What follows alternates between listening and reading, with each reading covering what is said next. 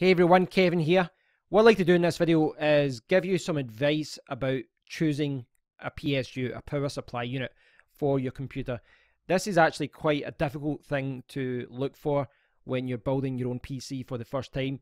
There's a lot of misinformation out there and you can actually be bombarded with all the different options out there. There's a lot of companies out there and each company offers different PSUs at different wattage, but they also offer many different types of power supply units at the same wattage. The example I've got here is EVGA. The reason I chose EVGA is because that's what I bought recently. And you can see when you type in EVGA 850 watts, this will show all the EVGA 850 watt power supply units, but you can see there's many different versions. You've got the P2 there, the G2, the G3, the GQ, the 750, that's 750 watts actually, the 850, etc., the titanium. Now, you will notice that the prices are different as well. And the reason that these are all priced differently is because, well, mainly it's due to efficiency. There's some slight differences as well. For example, EVGA have got they do power supplies at the same wattage and the same efficiency, but the one has got a 130mm fan instead of a 140mm fan, and they use different ball bearings. But by and large, when a company is selling multiple power supplies at the same wattage, it's because of efficiency. So if you type in PSU efficiency into Google, you'll see lots of graphs. And I don't want to bombard you with the kind of technical side with efficiency, but what I do want to talk about is this kind of configuration, this naming scheme that they've got related to power supplies. You'll see here bronze, silver, gold, platinum, and titanium. And you'll notice here that the platinum and the titanium ones tend to be more expensive. So it's all about efficiency. And if you look over here at 230 volts, the bronze at 20% load is 81% efficient, 100% load is 81% efficient. And what that means is of all the wattage it's taking from the power supply. At 100% load, it would be taking, say, 850 watts for an 850 wattage PSU. Of that 850 watts, only 81% of it would actually go to your computer. 19% of it would be like heat, and it wouldn't be going to your PC. You can see the silver is 85% at 100%, and then gold is 88%, platinum is 91%. And it's the same here at 100% for titanium, but you can see at 50% load, it's a little bit more efficient there, 96 instead of 94. And at 20% load, which for a lot of people, that's how their computer remains most of the day. It's just kind of ticking over and it's not being pushed. That one, the titanium is at 94%. But again, if you go back to pricing, 850 watts, the titanium one there is 190. And something like the G2, which is the kind of one I've got, is down at 130. So yes, you will be paying a lot more money to get titanium, and you will be getting a more efficient PSU. But whether that's a smart decision or not, it really depends on what you're doing. Because if you've got your PC running 24 hours a day and it's being pushed at 100% wattage all the time, then it makes sense to jump up and get the titanium and the platinum. But for most people, they don't use a computer that way. They switch it on for a couple of hours, they turn it off. And even if you're gaming all the time, 8 hours a day, the rest of the time it's switched off or it's idle. So, you need to think about that, because from an efficiency point of view, it might take you 10 years. If you only use your computer 8 hours a day, it might take you 10 years to actually recoup the difference you've paid for the more expensive option. So most people, if you look in websites like PC Part Builder, the most common one is gold, and I would say that gold, platinum, and titanium are what most people would recommend. So I would say go for gold. And then if you are using your computer more often, if you're using it 10, 12 hours a day, 24 hours a day, if you've got it on all the time, you might be wanting to look at the more expensive options like titanium. So when you're looking, this whole section about this, the key thing to remember here is you will see bronze and silver and gold, and it really relates to this scheme. The more expensive it is, generally the more efficient it is when it's bronze, silver, gold, etc. So that out the way, how do you work out how much wattage you need? Well, all you have to do is type into your Google search engine, etc. Type in power supply calculator, and you will find many power supply calculators. This one's quite good. I quite like this one.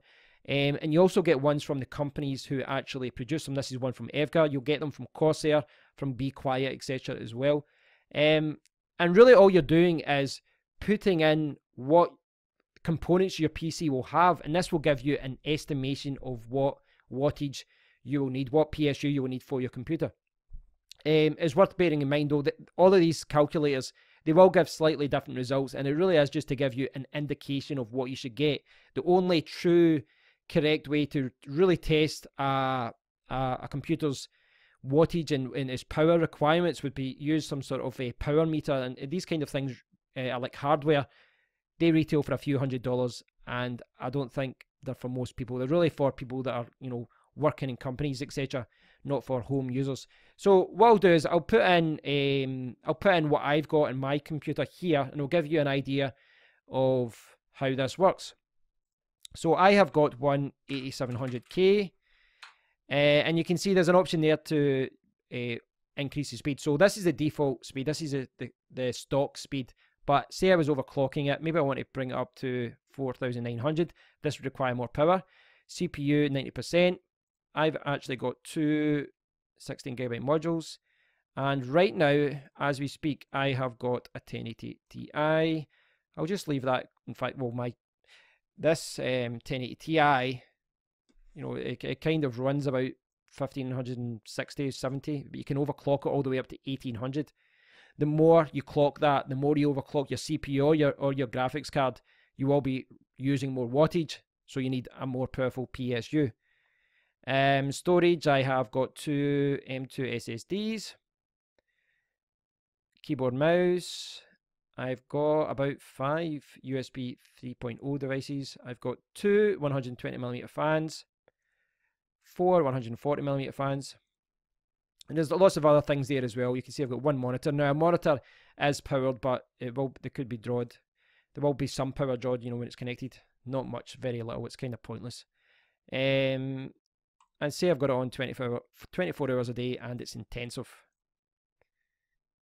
So they're recommending PSU wattage of 588 watts. And I've got this. I've got the EVGA 650G2, which is perfect for what I need right now. But I'm actually going to replace this. I've ordered it. And the reason I'm replacing it is because I'm getting a second graphics card. And when you do that, I'll do that to show you. I've got another graphics card, 1080 Ti. So you can see here right now, 588 watts. Calculate again. Now I've jumped up to 853 watts, and now they're recommending 1000 or 1200 watt PSU. So they're recommending PSU wattage of 853. And you can see here, it gives you an idea of your PSU efficiency. So, you know, in the UK, say I'm about 14 pence, say, per kilowatt hour. If I went for, this is PSU efficiency. So if your power supply has a 90% efficiency, say it's gold level, I'd be paying that per year if my computer was on 24 hours a day with two graphics cards. If I go up to platinum and titanium, I could be saving money. So I could be saving money there. But as you can see, that's £171. That's 387 with a 1200 or 1600 watt there. And it's giving you an idea of the payback period. And this is, again, what I said. If you opt for a more efficient PSU, you really don't need to justify it. Is your computer on all the time? Are you overclocking? Will, you know, dictate whether you go for a higher wattage, but efficiency is really related to how often your computer's on. So it's the same idea with EVGA as well. They've got the same calculator. This one's a little bit simpler.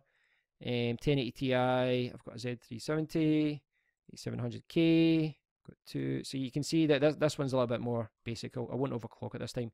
So then what they do here is they recommend the PSU. Clearly they're only recommending their own products.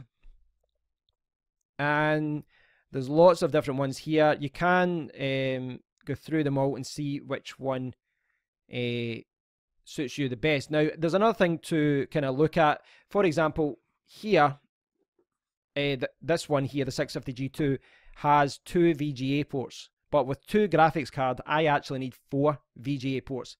So, for example, if I went to this one, the T2, which is the titanium one. This is one of the more expensive ones.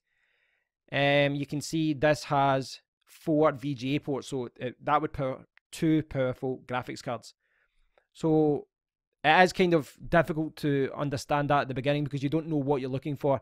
But if you've got a 1080 Ti, for example, what's the most powerful one out just now as I record this, that generally requires 2 VGA ports, and you can see this has got 4, so that easily powers 2 graphics cards. There's other way around it though. You can power 2 with just 2 ports. That you can do that, but you have to buy other cables. So I don't want to bog you down too much with that. Another useful website, PC Part Picker. You can go to your region if you want to do it, but there's lots of guides here, and it's a fantastic website for building your own website, building your own computer, sorry. Because what you do is you just put in all the parts that you want, and then it will tell you the recommended wattage. So you can see here, estimated wattage here, 369 watts. So for the power supply, they've opted for a 550 watt power supply. And see something like, okay, so this one's a little bit more powerful.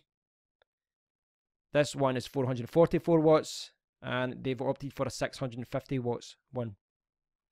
So PC Part Picker is a very useful website because you can go on and you can create your own custom build, and just put in all the details, and it'll tell you what the estimated wattage is. So it's maybe a little bit better than the calculators, but you can also look at similar PCs. Look at what other people have built. Completed builds. So you could look at what other people have built. This will give you an idea of what to buy yourself, and you can also see what power supply they've bought. And sometimes people will explain. They'll add a description about why they bought a PSU, a particular PSU, and what they did differently. Maybe they would buy a more powerful one, maybe they'd buy a cheaper one. So hopefully you guys have found this video useful, but the takeaway from this is when you're looking at a PSU, you will see lots of different prices. Once you've found out your wattage and you figure out, okay, I probably need an 850 or 1000 watt or a 650. These are for more powerful computers. I think if you've not got a really powerful graphics card, a 650 or 550 is more than enough. When you're using more powerful graphics cards and you've got multiple graphics cards, you need the more powerful PSUs. But once you've figured that out, once you know what wattage you've got using one of these calculators, then you can go to Amazon or wherever you're buying it from, and you can then get a better understanding of, okay, that one's only £5 more expensive, it might be worth the upgrade. Like for example, this one here, because prices go up and down. This is this is the nature of things. Prices go up and down. Here you've got the gold at 850 watts. Here you've got the platinum. Now I haven't looked at these, so I don't know if there's any other differences. But just say they are the same. I'm not sure if they are, but say they are the same. Going up from gold to platinum for £5 is actually quite a good. It's a bit of a bargain. I would say that would be worth it from an efficiency point of view. But you do need to look at each individual model, go to the website, see what ports they've got, see what efficiency they quote, see what the warranty is, and look more into it. It does require a lot of research, it really does, and it will surprise you how much time you will spend looking at reviews, looking at what you need, etc. But if you take anything from this video, it would be that, remember about this, just type in PSU efficiency and you'll see graphs and examples of power units and how efficient they are at different loads, and how efficient a gold or a titanium is at a specific load. And also look at power supply calculators to help you work out what wattage you will need in your PC, what wattage you'll be using. As I said, I bought the EVCA 650 G2. It is a fantastic PSU. I'm very, very happy with it, but because I've opted for a second graphics card, I need to upgrade, and I'm going to opt for a 1000 watt one. So try and plan ahead if you can. If you think that you're going to be adding another graphics card, or maybe you don't have a graphics card just now, but you're going to save up and get one in a year's time or 6 months' time, think about that. Spend a little bit more money in the beginning for a more powerful PSU if you think that in 6 months or a year or two you will use it, because it will save you having to replace your PSU at a later time, which is what I'm doing.